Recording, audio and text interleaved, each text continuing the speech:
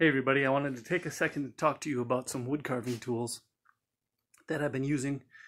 One in particular, Drake, an American wood carving tool company, and that's going to be the focus of the video. But first I'm going to go over some of the tools that I use in my wood carvings here, very briefly. I got a few flex cut tools. I mostly like flex cut. I'm about 60% good with them. There's some of their tools I won't even buy. I have one palm gouge, and I don't care for flex cut palm gouges, which is why I only have one. It's about 15 years old. The varnish gets a little gooey over the course of time, and I don't like that. But otherwise, I gotta say, I really like flex cut for the most part. I really like their whittling tools, but I don't whittle. I like the more European style carving. I got some dogleg tools, flex cut, that I really like. I find myself reaching for those quite often. Got some mallet chisels. All these are good, no problems there. I really like these ones. The problem here is that on some of the larger ones, they can be a bit uncomfortable in the hand. So if you squeeze them, here, I'll see if I can turn the camera around and show you. Squeeze them like this, it gouges into the hand. It gets a little uncomfortable. So the way to do that is to turn it to the side so that the pad of your hand goes down into the groove, or excuse me, into the dip of the steel there. And then put your fingers underneath it like that. That's all you got to do. That's all it takes. Problem solved. But that's only on the larger ones. But I like them. I find myself reaching for them quite often. Got a strop. Saw, I don't know who makes this. I found that at Rockler in a little miter box. A couple of flex cut strops. And I got some hardware store micro tools, probably made for steel. I can't believe how much I use these things. Constantly use them. And I keep all the stuff all rolled up in here. I got some miscellaneous stuff, glues, varnishes, and drill bits, so on and so forth. Got a little brush to clean out the my files and my rifflers. And I am not a purist. I will use a Dremel tool. I prefer to stay away from, I use a power tool to remove the bulk of the material from a carving. But as I really get into the carving itself, I don't use power tool. That's basically the only power, that is the only power tool that I use. But I'm not anti-power tool. There once in a while, there's a situation where I could really use a power tool, and I won't hesitate to grab it. But my preference is hand tools, because I like the resistance that the wood offers. When you're carving into it, you can feel that resistance, and that means a lot to me. I got a lot of bits for the Dremel tool. Here's an interesting little pendant that I made for a friend, and I never actually got around to giving it to them. Made it from a piece of ebony. Okay, I have a Mora knife, which I really like a lot. A carving glove. Could have had that a while back. I could have prevented that. An old antique draw knife. Just a pocket knife. Oh, another tip for anyone who's new to wood carving or wood carving tools. Don't buy anything made from stainless steel. Make sure you got good carbon steel. Carbon steel can be hardened. Stainless steel, don't use that. But a pocket, this is stainless steel, but a pocket knife comes in handy. Fibonacci calipers. I'm not a firm believer in the Fibonacci sequence. I'm not sold on it, but I will use it occasionally in reference. I got a diamond plate that I use for sharpening. Also got an electric sharpening tool that I'm not going to show in this video. This is the first wood carving tool I've ever owned. It's an X-Acto knife. My mom bought this for me when I was about 8 or 9 years old in Dayton's, downtown St. Paul, Minnesota, and I still have it. Actually, I think this is the original handle, but it doesn't tighten down too good no more. It's old, so I had to upgrade it. These are British carving tools. These are Crown tools. They're made good Sheffield steel. I don't have any preference really for carving tools. It's a tool. It takes the wood off. I find I really don't care too much. But good steel is good steel, and Sheffield steel is good. And now I learned about that from Alexander Grabowski. If you're not familiar with him and you're a woodcarver, you probably are familiar with him. He's a Russian-born woodcarver who lives in Florida, and he is just fantastic, on par with Grinling Gibbons, if not better. And I'll provide a link to him below. Definitely swing by and check out his videos, his woodcarving school. There's a lot of woodcarving schools out there. Most of them are online, especially with the pandemic. And his school, Alexander Grabovetsky, his school is the only school that I subscribe to and invest in. The only one. I'll watch other videos by other carvers, of course, but his is the excuse me, his is the only one that I actually invest money in. Is the best wood carving school out there. So definitely I'll provide a link, check it out. But yeah, he told me about Sheffield steel, and I, over the course of time, I agree with him. Sheffield, England, Sheffield steel, good stuff, excellent tools. Set of 6 that my brother gave me. I plan on getting more. I got some tool roll with some rifflers in there. These are cheap Chinese rifflers. Another bit of advice, don't buy a carving tool from China. Don't buy any product from China if you can help it, in my opinion. These are the last tool that I will ever buy from China. They're cheap. However, they are useful. They're good for removing bulk, grinding off bulk. This is an American chisel, I believe, that I got at a hardware store. Antique chisel. I'm not sure where that one came from. And this is a Swiss riffler. It is, what does that say on there? Nicholson.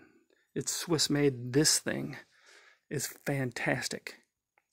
I'm getting more. I don't have enough rifflers. I really like them. Here are my dockyard tools. Good American made tools. I reach for them a lot. I use them all the time. Obviously, I have room to get some more. I have a bone to pick with this company. When I got these things, I mean, I was just disappointed in the quality. I think the tools should be polished all the way up and down the shaft. The ends, look at how chopped up and, you know, gouged up the ends are. One broke on me already.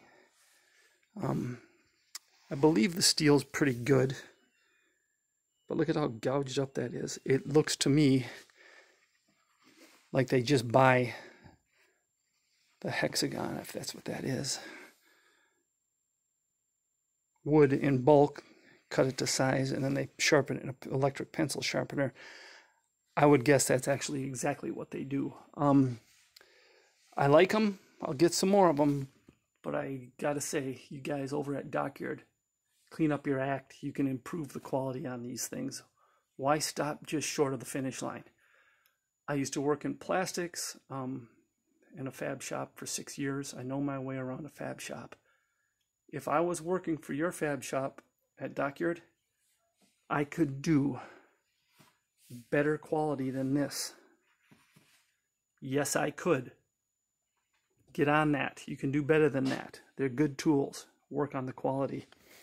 Here is a little burnishing tool. It's made for fishing lures, but I found it useful in burnishing wood. I really like this little thing. I found it online someplace. A thumb guard. And here are the tools I probably reach for the most. Here's a good Buck Brothers tool. It was in a toolbox in the garage. I bought it years ago for I can't remember what, honestly. But mice got in there and urinated all over it, so I cleaned it up and scraped off the rust and sharpened it up. And this tool is responsible for that nice little cut that you see on my thumb. I find myself reaching for this Buck Brothers tool a lot, but I don't know the history of the company. Here's an old screwdriver that was broken. I found it on the floor in the fab shop I used to work in, and I sharpened it to a point, and I find it pretty useful. Here I've got a tool. These were given to me by my older brother, and so were these, with the exception of the Marples Irwin tools. But all these, and this wasn't in there. This wasn't in there. But okay, good Swiss file tools. I like them quite a lot. These are Marples Irwin. I don't know the history here. I've heard that Marples merged with Irwin. I've also heard that Irwin bought them out completely. I don't know, honestly, where they're made. They may be made in China. That's a problem for me. I'm not a fan of any product out of China. I play harmonica, and I got issues with Chinese brand harmonicas. I don't like them, so I'm not a big fan of any product that comes out of China. I'm biased against them. I just am. That's just how I feel. I don't like all the tools coming out of China. Definitely don't like to buy Chinese tools. Won't buy any more of these Chinese.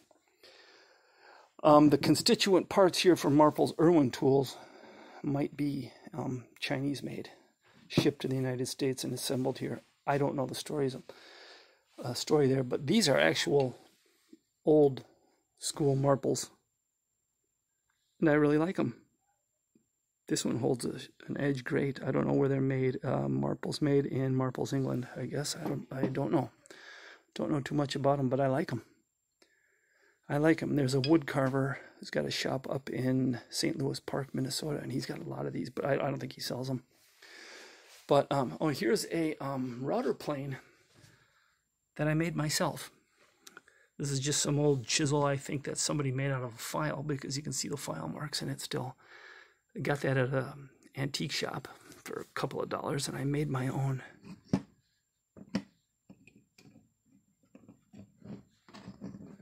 Router plane, and it works great. It's one of the few homemade tools I made that actually works good. I use it, don't use it a lot, but when I do use it, it works great. And anyway, those are all my basics. I need more, and that brings me to the focus of the video. That would be this little beauty here. Now, Alexander Grabowski, I asked him if he had ever heard of an American wood carving company called Drake, and he said he had. He said a student at one of his seminars had some. He didn't own any himself. I was trying to compile a list of American wood carving tool companies, and FlexCut is, of course, the most famous. Like I said, I'm mostly okay with their stuff. I like them mostly. I really don't have a preference in tools. I really don't. It's a tool. It takes the wood off. That's fine. If it's made of good steel, comfortable in my hand, I'm okay with it. I just avoid Chinese stuff, but I was trying to avoid, I was trying to assemble a list of American wood carving companies, and I stumbled upon this one, and I asked Alexander Grabowski if he'd heard of them, and he said yes, he thought they were excellent. And I don't have any palm gouges, save for the one FlexCut. See if I can get this off of here without cutting myself. I'm going to set the phone down here.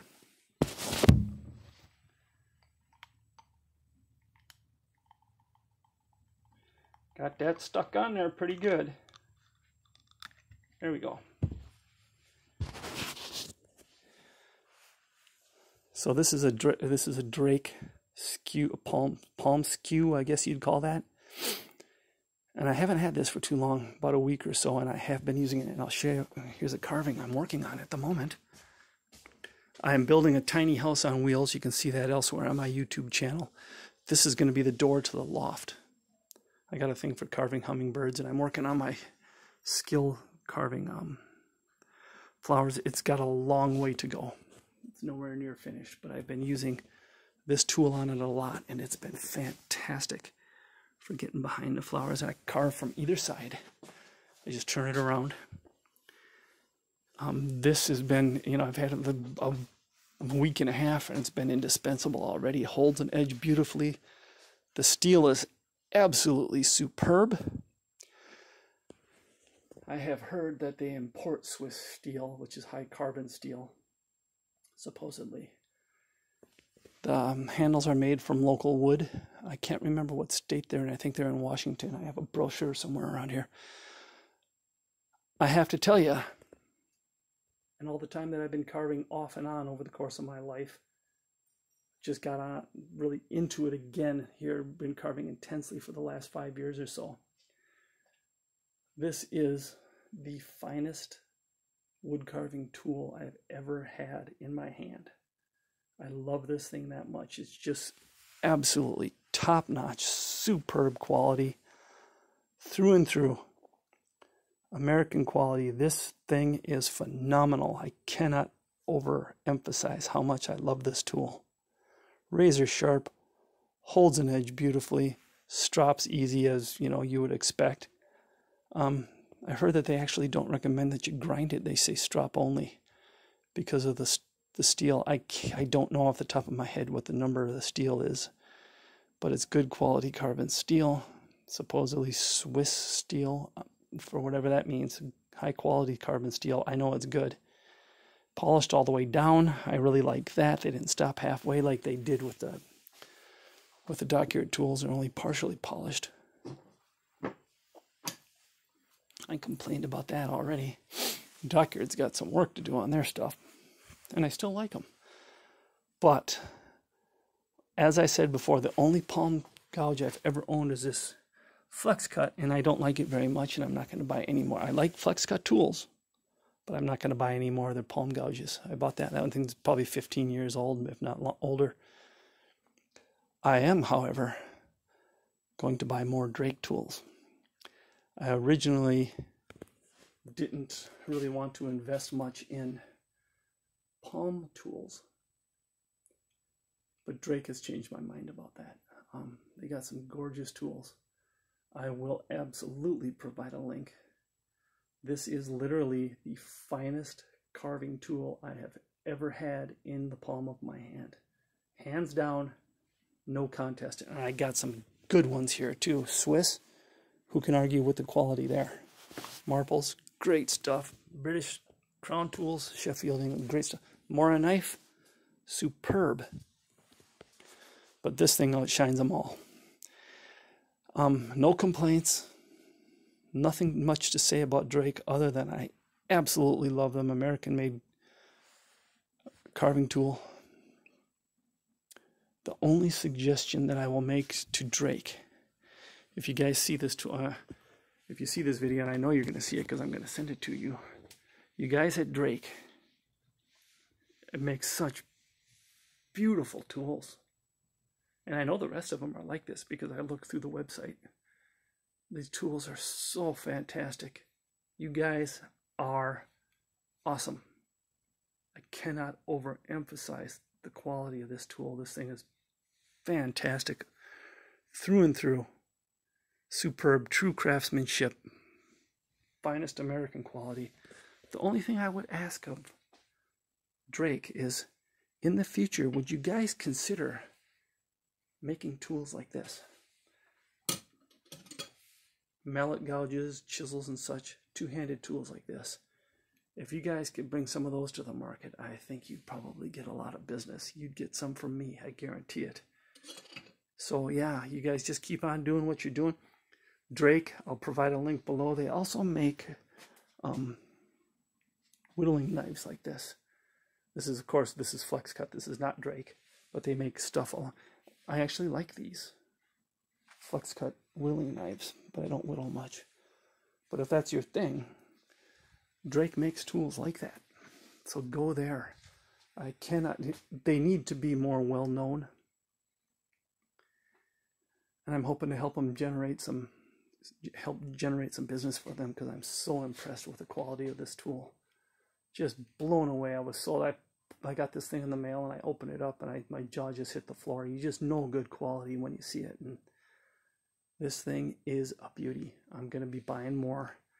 I will provide a link below.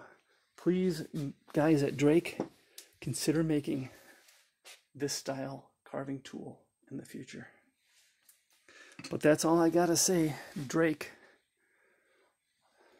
all the way. Probably our finest American-made wood carving tool. And that's pretty much where I'm going to end this video. Check them out. Take care. I'll talk to you later.